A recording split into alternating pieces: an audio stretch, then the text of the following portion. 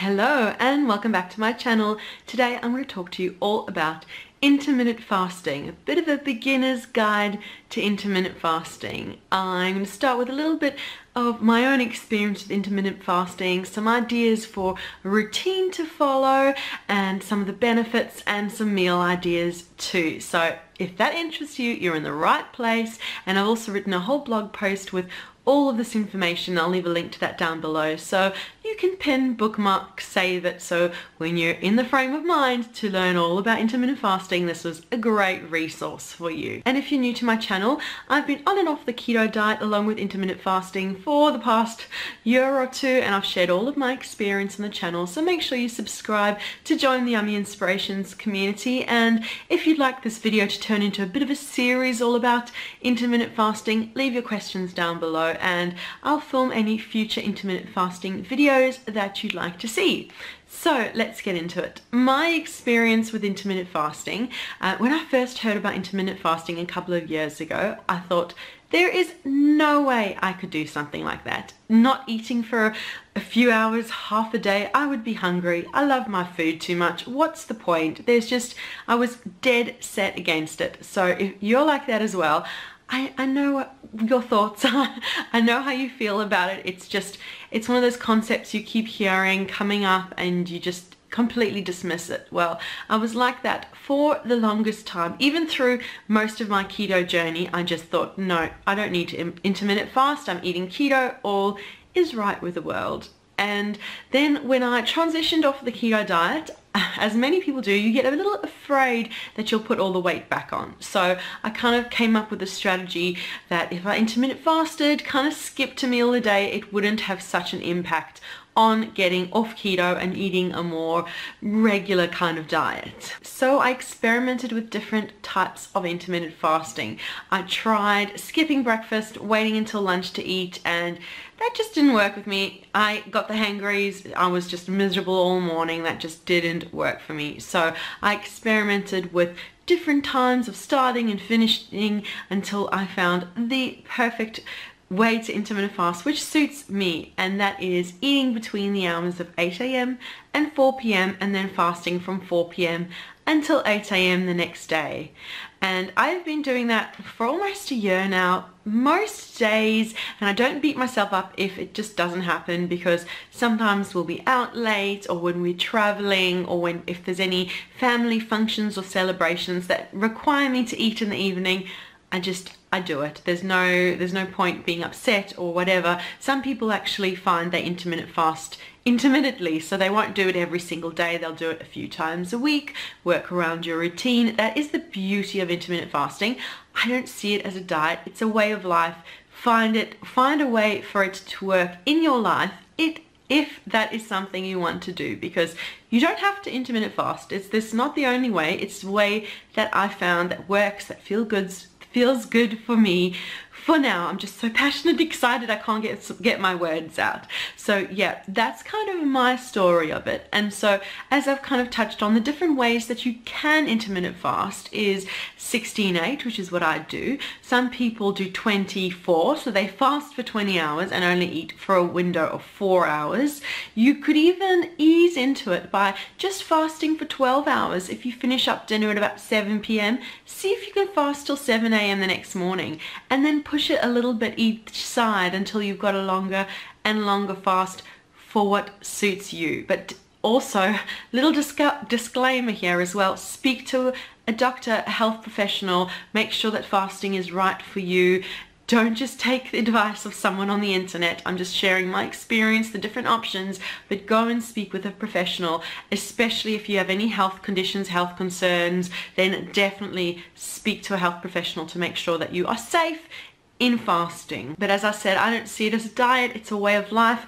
I feel better finishing up eating at 4 p.m, and the major benefit for me is that I feel great in the evening. I used to often go to sleep and still feel full and uncomfortable from having a big dinner, and that just is totally not the case. I will have a big lunch and maybe a snack just before 4 o'clock, and then that'll take me through. I'm not hungry in the evening, and in the past I was always hungry, so it was just slowly training myself to not feel like eating dinner. So yeah, you could either skip breakfast or you could skip dinner, whatever you feel like works for you, and then do it as often or as little as you want, every day or every few days. When I was traveling recently around Belgium and Netherlands, the first day or two I didn't intermittent fast because we got in late and we were hungry from a day of travel, so I had a light meal much later than I would have, and then once I was adjusted a day or two later, I continued intermittent fasting, which we found also saved us money because we didn't have to worry to find a dinner. We would just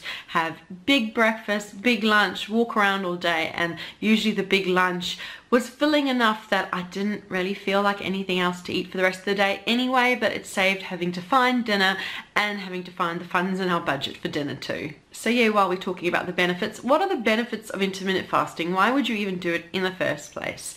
I personally find I love giving my body a chance to rest and digest and just process what's been eaten through the day, and having a good 16-hour fast means my body gets a chance to do that. And I have read a few studies that shows that your body actually goes into ketosis. So rather than being on a strict keto diet, being in ketosis, my body goes into ketosis every day naturally just from being in a fasted state. And intermittent fasting also means I don't have to worry about dinner. So my husband and I intermittent fast. We don't have dinner. My kids do have dinner, so I usually prepare something small for them, or we kind of switch the meals around, and because we're all home, we'll have breakfast and lunch as full meals, and then their dinner might be more of what you would expect from a light lunch or breakfast. They might have a bit of a sandwich or some toast or something like that.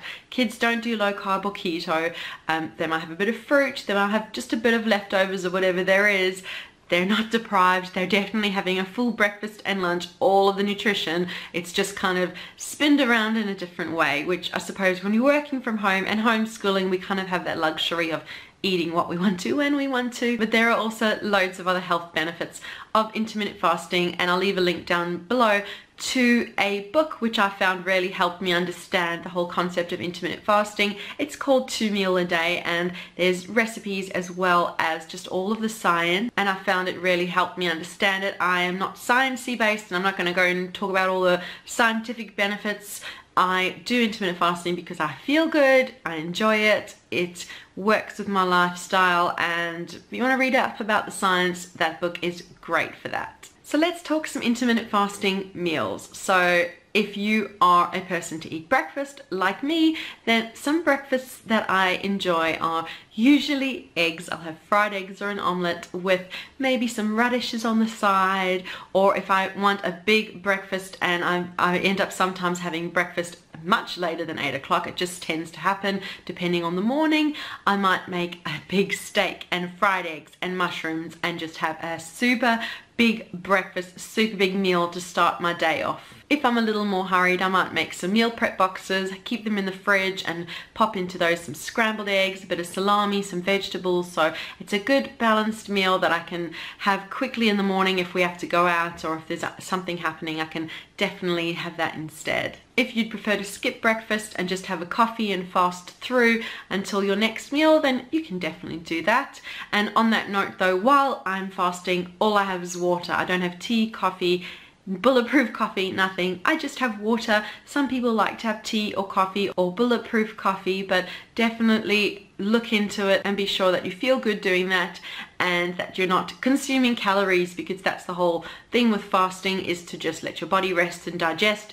That's how I feel, but definitely do what works for you. And so then when it comes to my second meal of the day, it usually looks like lunch slash dinner. So it depends if I'm home or out and about. Usually when I'm home in Ireland, I'm definitely more home than out. And so I'll tend to maybe have a salad. Recently I made a beautiful big steak salad, which if it's not already on the blog, it will be coming soon, so keep your eyes out for that.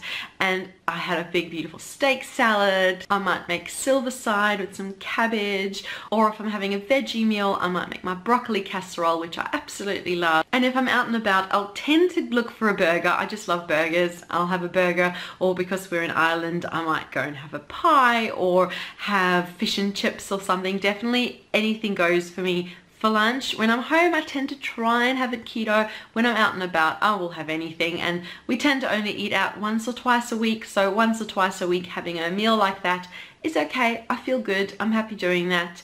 But the rest of my diet looks mostly keto. Sometimes I'll have some grains thrown in too, but it really just depends on my day, what I'm up to, what I feel like doing. But yeah, that second meal tends to fill me up. It just depends on what it is. If I'm out and had a big meal, then I definitely won't eat anything else for the rest of the day. If I'm home and had, for example, steak salad or some silver side and cabbage, I tend to have another snack just before 4 o'clock. It might be a hot chocolate. I find a hot chocolate just before 4 will fill me. I'm not hungry the rest of the day, or I might have some strawberries and cream, or just really a light meal, or if I've made silver side, I might just have another small little plate before 4. Just depends. I try and be as intuitive as possible. Listen to if I'm hungry, how I feel, what I'm doing, and then just have what I feel like, and eat between the hours of 8 a.m. and 4 p.m. 4 p.m. is my definite cut-off time, and in the mornings though, it just depends on the mornings. My husband works out every morning. I get a bit of work done before homeschooling the boys, so I tend to sometimes eat breakfast more towards 9 o'clock than 8, and I'll just keep going through, and I don't really think about it because I tend to do a bit of work then. So yeah, if you're thinking of starting intermittent fasting, really think about why.